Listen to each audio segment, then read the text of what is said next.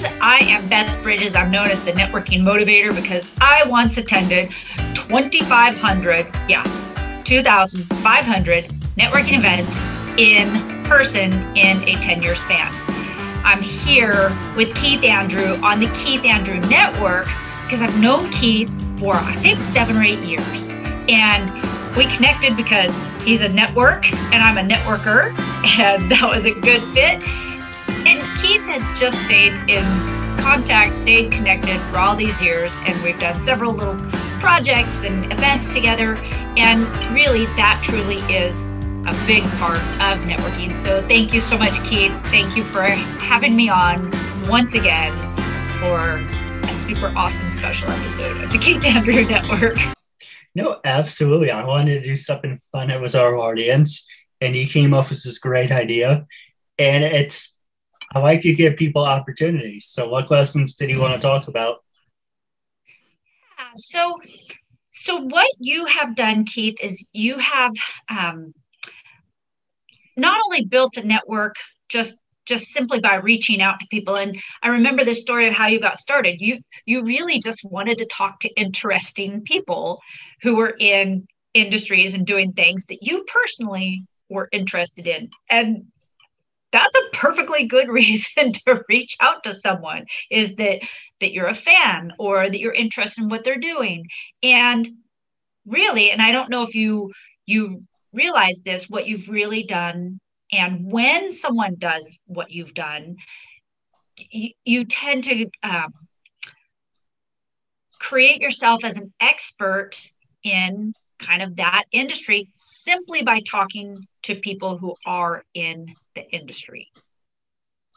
No, I agree.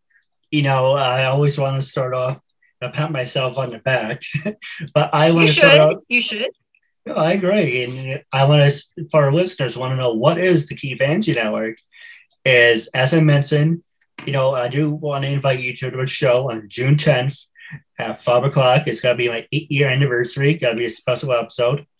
And for people who want to know what's the message for the Keith Andrew Network, whole point of my talk show is to show people that even with having a learning disability, I can still amount to something.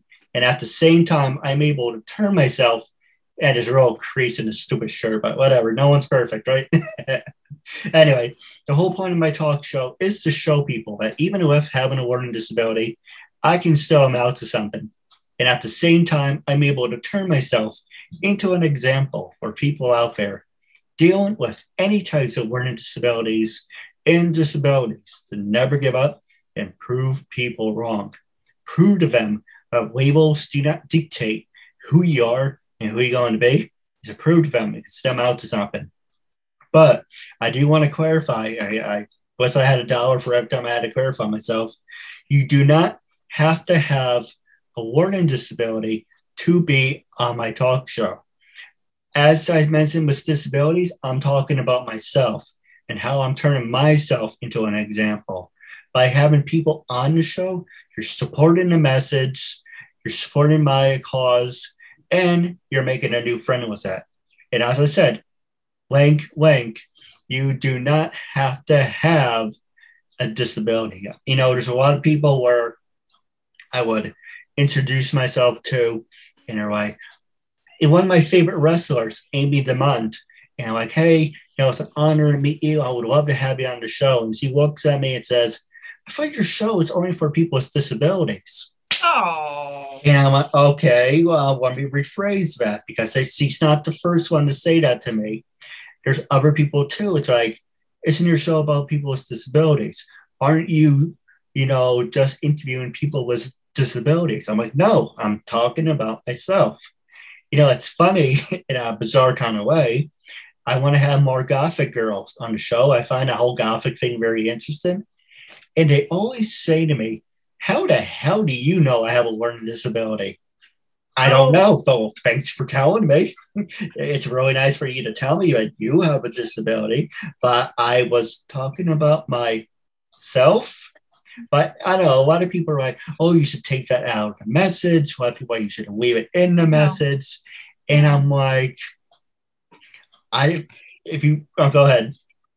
You know what? I just had an idea too. You could add in there, because everybody has challenges.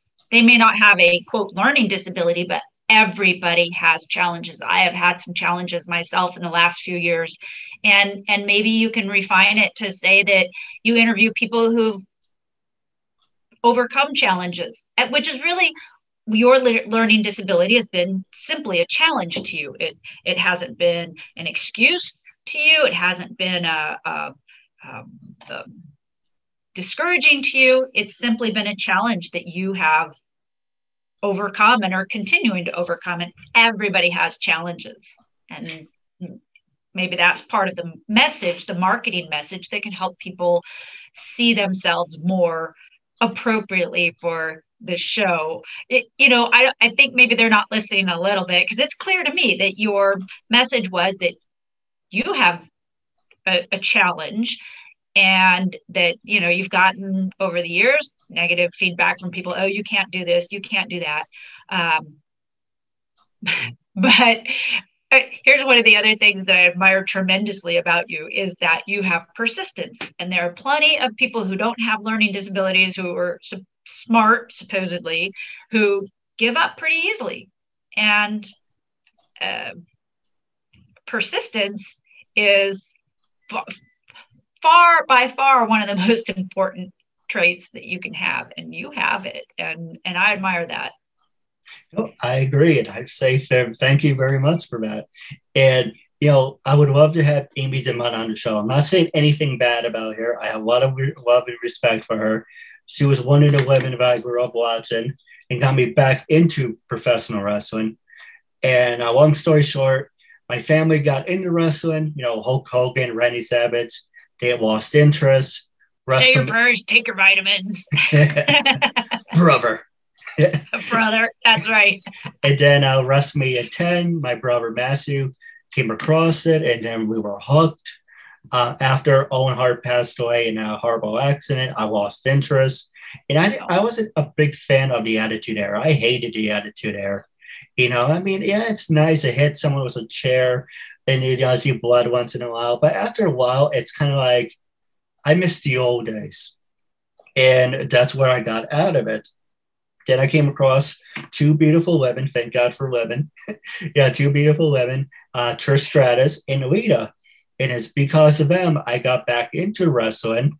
And then I got interested. Who else is here? There's Chris Jericho and Chris Benoit. And there's so many great wrestlers. I'm like, okay, but because they got me interested and back into it, that's why I'm still a fan of today. Of course, with everything, it dies down, you lose interest. I'm like, oh, who are these people? And hands down, the women of today wrestling, of today's world, best professional masses you could ever see. They will blow you away. And it's completely amazing how far women's wrestling came. But I'm not gonna tell like an asshole or being sexist. I don't know a lot about wrestling, but it's interesting. I wonder if Ronda Rousey had something to do with that, not just when she joined wrestling, but her MMA career. I wonder if that really helped women's wrestling re-enter the spotlight, or even because I think she raised the bar she set the bar to begin with, because nobody was doing it, and then really instead of women's MMA slowly growing, it went and I think she made all the other competitors immediately more rapidly improve their game. So I hope that sport, that genre, never forgets the impact she had on it. And it's just interesting. It makes me wonder if she's had an impact on wrestling. Entertainment wrestling, is that the way you would maybe put it? Entertainment wrestling? Well, to be honest, I'm not really a fan of MMA. Okay, I like mixed martial arts, and when I think about it, I'm a diehard fan of Dragon Ball Z.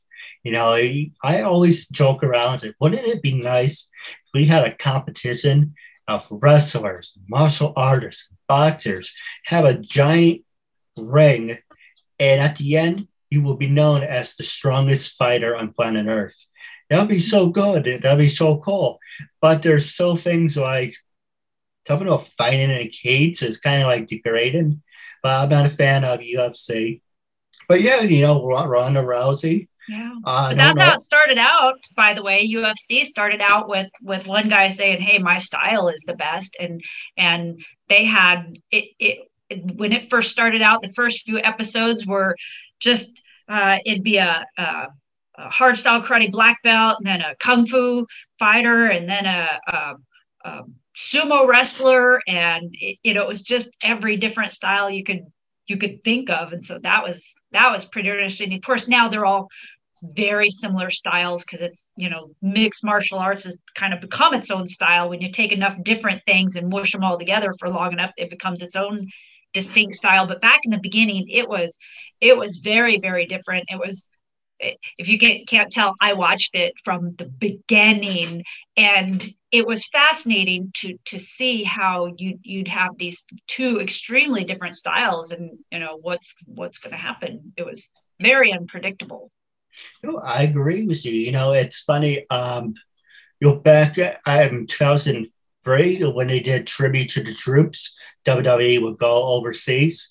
I didn't know that MMA and UFC actually did the same thing.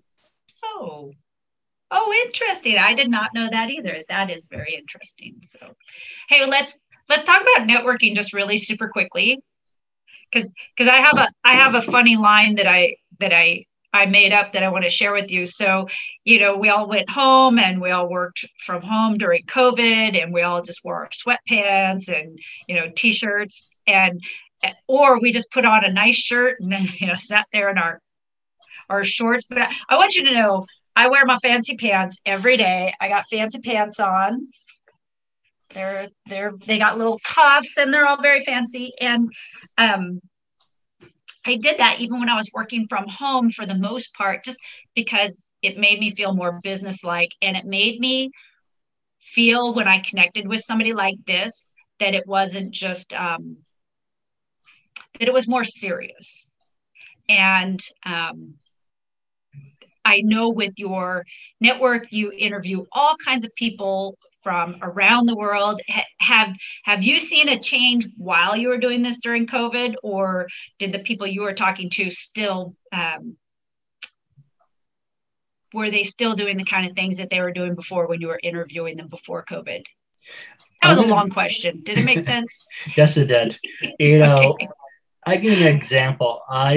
For me anyway, I started. If you watch season one, season two, back in 2013, I don't know. Okay, I know Zoom was around.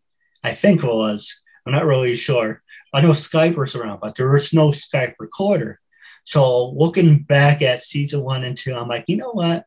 I should have maybe waited because, yeah, 13 is a good number, but maybe waited to the video quality got better and instead of recording it directly from the phone camera to the phone, instead do it better. No, you should see from 2013 up to now, my video quality has gotten better. I got more comfortable. Of course, most of the people, I'm going to get some wonderful guests. I'm going to get some guests where I didn't talk to or who are, whatever. But there's not, I give you an example. There's some handful of people like, I'm so happy I met this person. And there's other ones who are like, why did I do that? But there's other ones like, I like giving people an opportunity, but you don't really know how that person is going to accept the opportunity or if they're going to take it seriously, but I hope they do, or if they're Yeah. going to abuse it.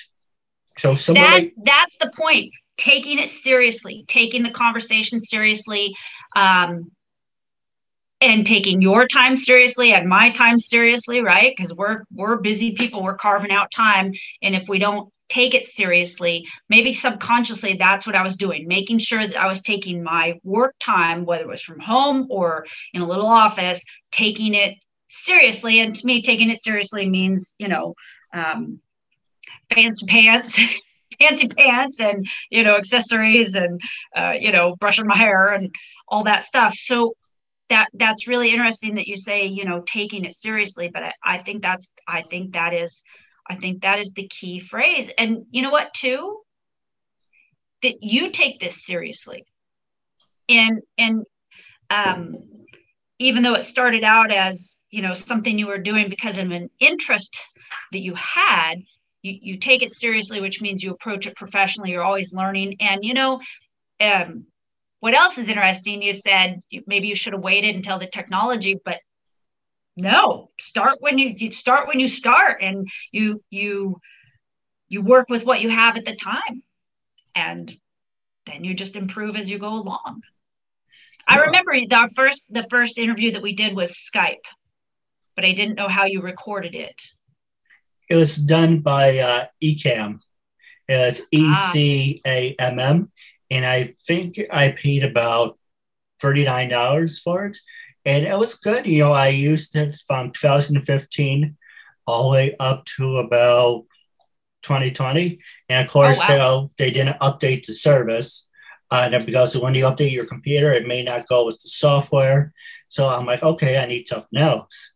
And I came across Zoom, and my brother said that you have to pay for Zoom to do virtual background. But luckily, knock on wood, 40 minutes of free time, I get to do this. I've been playing with the idea of going live, but I don't know if that would make a difference. But, there's a lot of things. Maybe I'll go live. I've been playing with the different formats to go back to just, being uncensored. People see what they want. But at the same time, now I'm on, Manhattan neighborhood of broadcasting.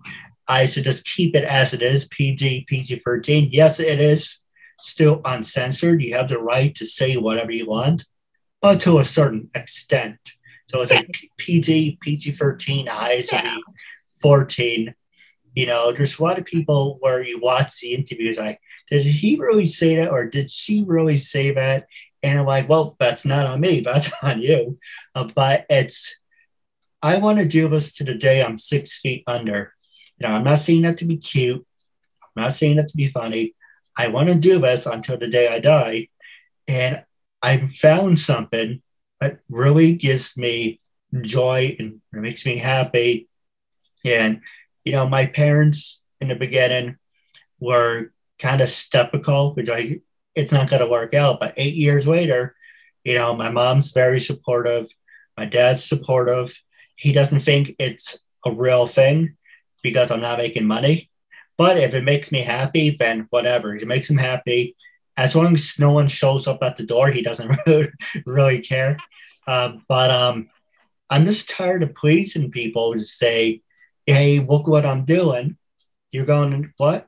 Your experience and what your hard work speak for itself. Stop looking for approval and just say, if you're capable of doing it, then shut up and go and do it. And people will appreciate your hard work. If you stop and say, hey, I just did this today, I just did that, what do you think? You're only going to set yourself up for failure. It's a lot of wisdom. That is a lot of wisdom. And it's a good reminder to all of us. And the additional lesson that I would add on to that is that you are the people that you interview, because they've gone through challenges, because they've persisted, because they're pursuing something that, maybe everybody doesn't appreciate wrestling. Everybody doesn't appreciate that as a sport or a type of entertainment, but the people who do appreciate it, the audience that they have, they love that audience, and they, like you, are not trying to please everybody. And I think, you don't want to go around trying to make everybody else unhappy, but certainly if you focus on pleasing the audience or relating to the audience that you want to attract, then that means some other people are just not going to get it. And that's fine. And really in networking, that's kind of a similar thing. You tend to attract the people who have the same goals and the values as you do, and it's a circle. So you attract the kind of people who have the same goals and values that you do, and because you spend time with those people, it reinforces those same goals and values, which attracts more of the people with those, which reinforces it. And so you can really handcraft yourself and the way you operate by choosing to spend time with the kind of people who have those same qualities. So you can craft your own life, you can craft your own personality to a great extent simply by the people you choose to associate with and spend time with. And if you choose to associate with people who, yeah, they have challenges, but they still do the things, if they are pursuing what they love and they're passionate and enthusiastic about it, then you too will be able to work through challenges, and you too will be able to, be enthusiastic and be happy with what you do every day. No, I agree.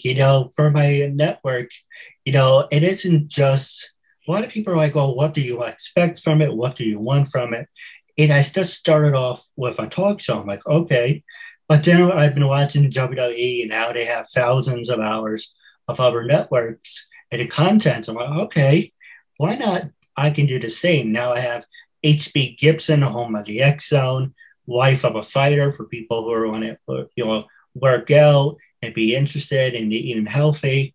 I have the Dumbo voiceovers.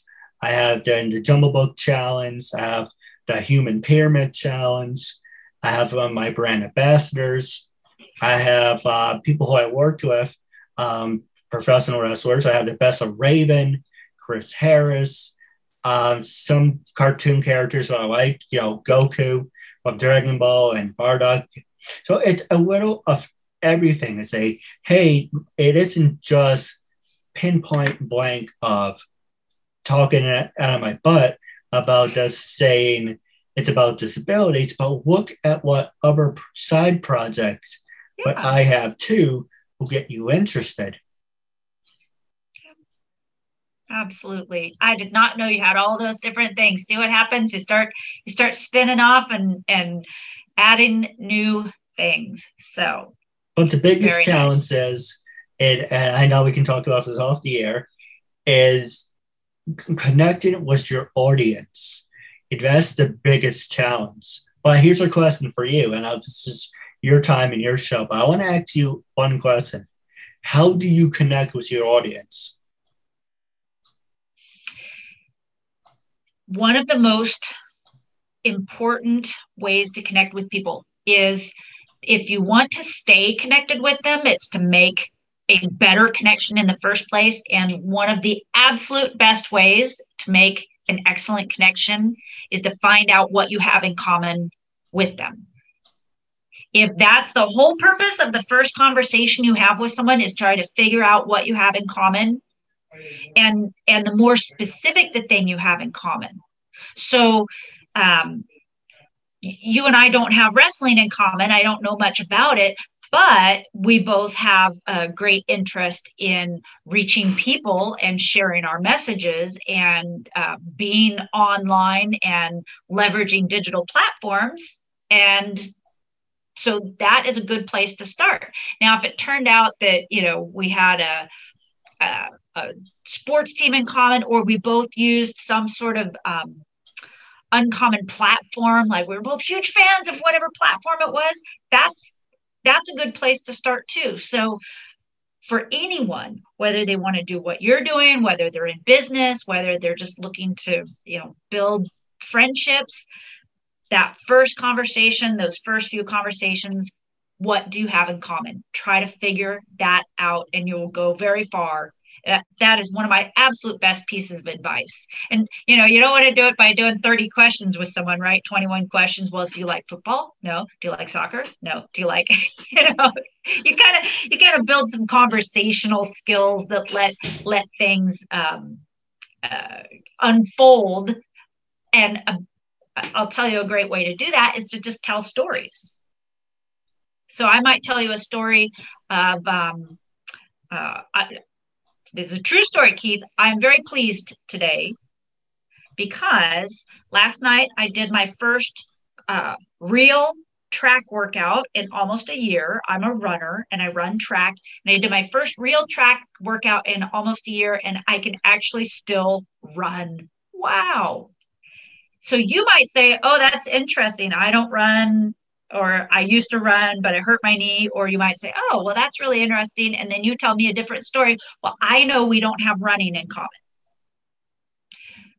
But I'm going to listen real carefully to the next story you tell me to see if you tell me, oh, I don't run, but what I love to do is hike. And, here in New York State, we have all these, nobody knows, we have all these amazing parks, or we have this wonderful countryside. And then I might say, I love New York. I love New York City. My mom and I have traveled to New York. You see how you keep building until we find something that we have in common. And then the conversation just takes care of itself. Well, I agree with you 100%. Was there anything else you wanted to ask me, or? That I think is just, now that I think about it, that is just one of the best pieces of advice I can give. And I think that's why you have built your network, both your TV network, your broadcasting network, but also your network of people, because I've been to some of your annual events and your Christmas parties, and I'm kind of blown away by the people, by the way. It's one of those things where I sat there thinking, if I really followed this sport, I would be a little bit fangirl awestruck here, because you have some amazing people. And it's because you found what you have in common, which is a love for the sport. And they're in the sport. They obviously love it. And you're a fan of the sport. That's something that somebody can connect on as well. So it's a very clever, very well thought out, it is a very good deep strategy right there that is also enjoyable. So I have always admired that in you, as well as your persistence and just sticking to it. A problem to you is not a problem. It's just that, okay, let's figure this out. Your connections and your friendships are more vital to your health than almost anything else in your life. And so here in mid-April 2021, if you haven't started reaching out to your friends, even if it's 6 feet apart with masks on, whatever you're comfortable with, get out there and reconnect with your friends. I think that is probably one of the best things you can do for yourself and your health and your enthusiasm in your life and for them. And so as the Networking Motivator, I'm urging you to do that. Call somebody today who you haven't talked to in a while. In fact, I have a piece of paper over here with the name of a woman I haven't talked to in a while, and